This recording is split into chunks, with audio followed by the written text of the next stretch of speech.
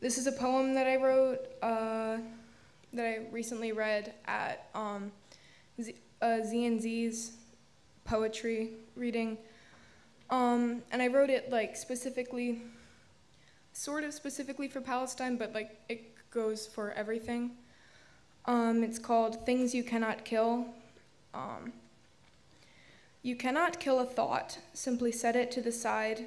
You cannot kill a dream, only force it to reshape. You cannot kill a faith, even with your lording lies. You cannot kill a love, however harsh the hate. You cannot kill a hope, however, despite how slim it seems. You cannot kill a truth, it carries too much weight. You cannot kill a memory, since it will just recede. You cannot kill resistance, as it will only lead to more. You cannot kill a people, roots run deeper than you know.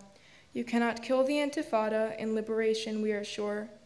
You cannot kill a voice, as across the land it echoes. Barricades and bombing are the only thing you know.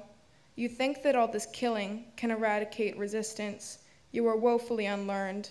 For you could bomb the world, turn it to ash, destroy us all, and still, there are some things you cannot kill.